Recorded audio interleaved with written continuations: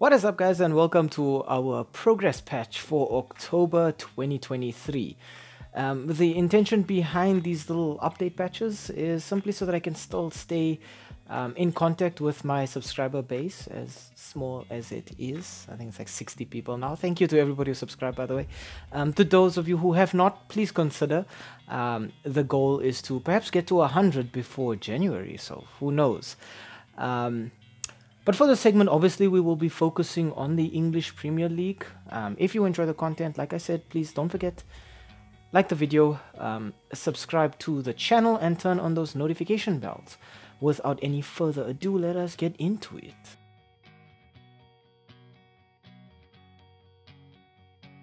Okay, so part one of the segment will be covering the fact that North London is currently leading the way for us in the Premier League. Spurs are at the top courtesy of fantastic performances from Son Heung-min and James Maddison. The dynamic duo have brought a new cutting edge to the Lily Whites. No Kane, no problem. Right now the Premier League seems to be the priority at Spurs, which is understandable because they're not competing in any European competition right now, so no Champions League, no Europa League and no Conference League.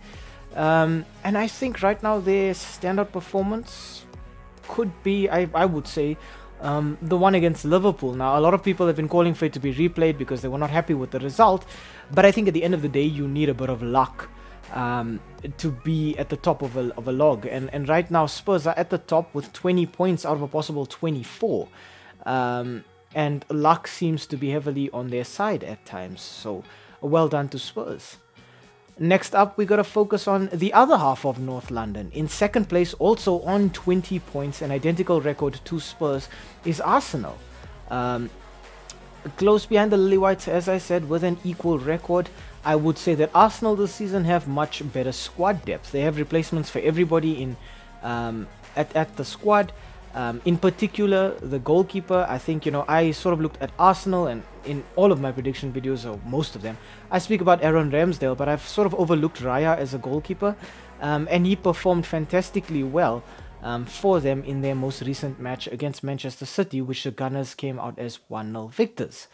Arsenal are competing on multiple fronts this season, but it seems like, they know that they've got enough squad depth to have a long-lasting title challenge both in the Premier League and in the Champions League. I think it's for that reason that Arteta sort of sacrificed the match against Lens in the Champions League so that he could prioritize the fixture against Manchester City. I would say Arsenal's greatest strength right now is their ability to switch between tactics so smoothly, playing possession or counter-attack, doesn't matter.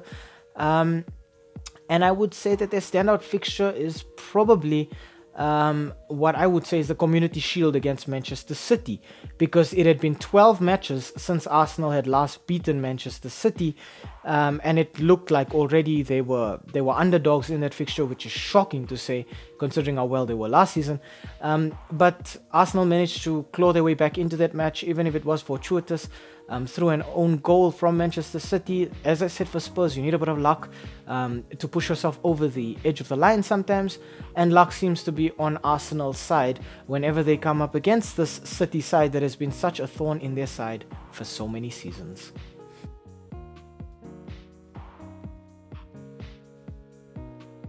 Next up, Manchester, looking a bit on the sloppy side, I would say. We start off with Manchester City. City are missing crucial players, obviously following the departure of Ilkay Gundogan and Riyad Mahrez, but also the injury of Kevin De Bruyne. City look kind of one-dimensional and predictable right now. There's a lot of talk about Erling Haaland being off form, but you still have to acknowledge the fact that he's the Premier League's top goal scorer, and obviously that is for a reason. Julian Alvarez as well has been doing fantastically well for the Citizens. The Citizens find themselves third in the Premier League this season, just 2 points behind those two clubs above them. So it's still very tight up top. I think Pep Guardiola is experimenting here and there, so that is fine as well. It's still very hopeful for City on all fronts. They're firing on all cylinders in the Champions League. And I think for them so far, I think the standout fixture is actually the Premier League fixture that they had last weekend against Arsenal, where City kind of looked flat at times, obviously showing that certain players need to step up and do just a little bit more, because there's too much responsibility placed on Haaland right now. And it's obvious that they're still very reliant on De Bruyne, even though he's not there. And then we look at the red half of Manchester in 10th place on just 12 points. Manchester United have looked disjointed. They're looking more like 11 individuals as opposed to an actual team. Off the field politics have overshadowed any positives on the field right now. Scandals like the Mason Greenwood saga, the Anthony saga, the drama with Jadon Sancho and the so-called rebellion at Old Trafford. And then obviously you got to look at Onana being very, very disappointing this season as well. Obviously brought in to replace one departing David De Gea, and Onana just has not looked up to speed. There are some positives for the Red Devils so far. Rasmus Højlund and Garnacho are looking very, very good so far. Højlund in particular, you know, in the Champions League has looked quite good. And I think the standout fixture for Manchester United this season is unfortunately that 4-3 defeat to Bayern Munich, because it displayed exactly what the problem with Manchester United is right now. It's a team that can go forward and score 3 goals, but then concedes 4 goals. It's just not balanced right now. Usually you look at teams and it's a case of we sacrifice defense so that we can overextend up front. But with United, it's a case of no matter how much they put up front, they're still lacking at the back.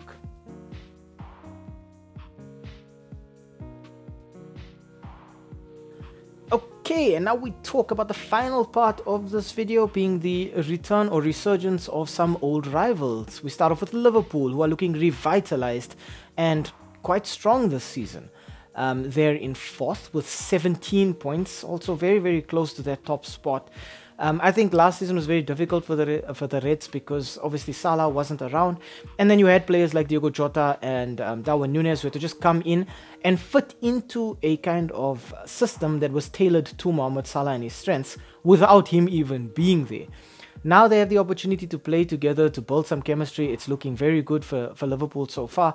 McAllister has come in and sort of provided some stability in their midfield as well, allowing them to play through the center as opposed to just focusing on just attack and defense.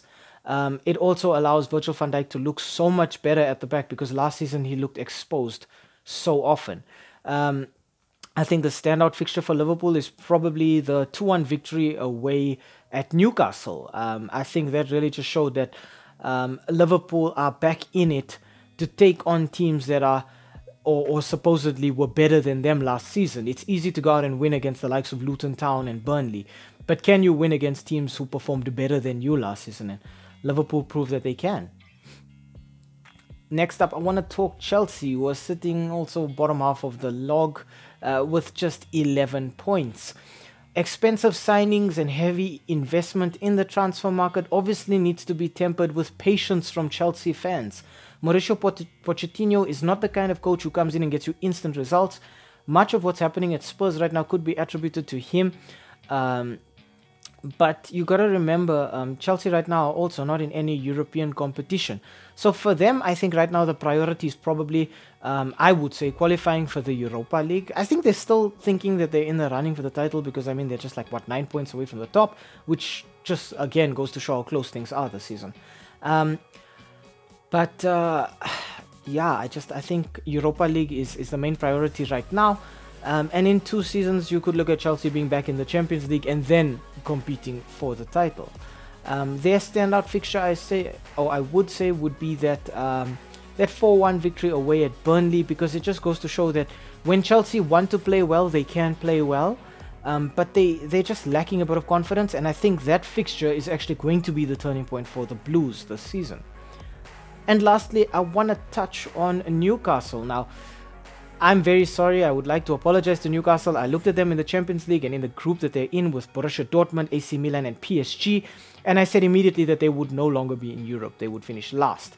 They're leading that group with 4 points, following a 4-1 demolition against PSG. Right now, Newcastle are looking tactically strong. The players are all just enjoying themselves and their football. There's no pressure. You know, when you look at a team like City or Arsenal, the big boys, there's always pressure to win as many trophies as possible. But then you look at Newcastle, and they're kind of having the same mentality as Leicester did in 2015 when they won the Premier League, where we're just out here to have fun and to enjoy ourselves. And players like Alexander Isak with all of those goals, I think he's second on the top scorer list. And then Kieran Trippier providing creativity out wide from right back, being one of the assist leaders as well. Just goes to show that Newcastle just want to go out there and have fun. If you're looking for a club to watch where there's no pressure and it's just players enjoying themselves, Newcastle is definitely the one to be watching. I think their standout fixture is without a doubt that demolition against PSG. Not just keeping PSG quiet, but putting 4 goals past PSG, knowing that PSG are not just the favorites in the group, but one of the favorites in the Champions League with the squad that they have. And Newcastle just went out and gave them the humbling of their season so far.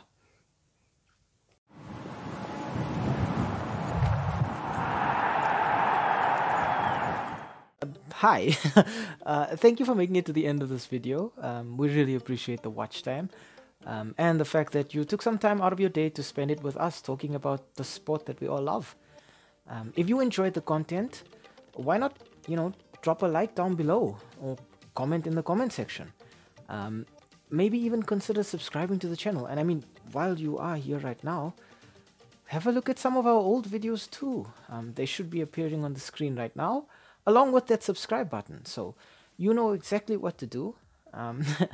Thank you so much. It really helps with the YouTube algorithm. And have a great day out there. And we hope to see you again very, very soon. Thanks. Stay safe.